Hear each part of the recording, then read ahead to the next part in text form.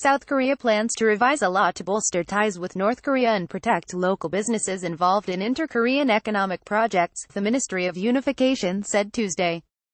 The revision would require the government's bans or restrictions on economic projects with North Korea to be subject to a cabinet review.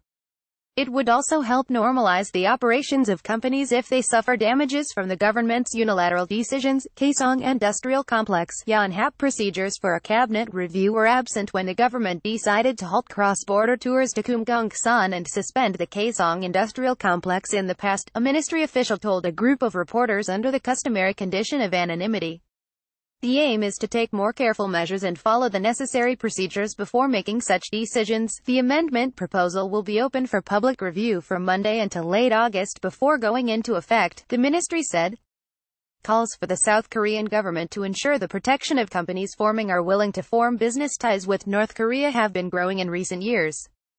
Since the Kim Dae-jung administration, 1998 to 2003, opened up an era of economic ties between the two Koreas, there have been voices within and outside the government pointing out the lack of protection and legal grounds for local businesses involved.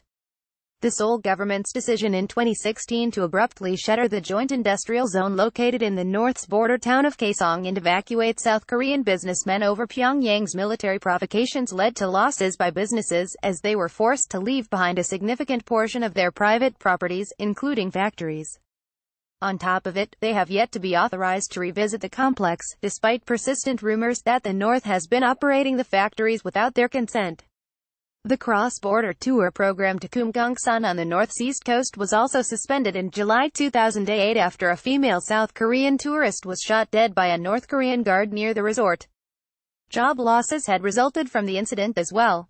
With the recent inter-Korean détente, talks of reviving and expanding economic cooperation are being raised between the two Koreas, but it is likely that large-scale projects, including the Kaesong Industrial Park, will not be discussed in depth until international sanctions against Pyongyang are lifted.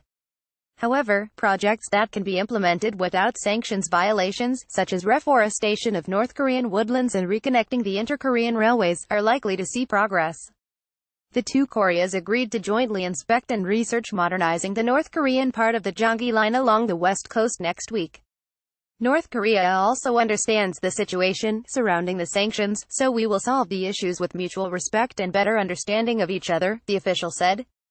The official added that the unilateral sanctions that South Korea announced in 2010 in retaliation against the North's sinking of the South Korean warship Cheonan will remain in place but hinted at flexibility. The ministry also vowed to contribute to the resumption of inter-Korean civilian exchanges, which have been largely halted for a decade over heightened border tensions, and support various non-political exchanges.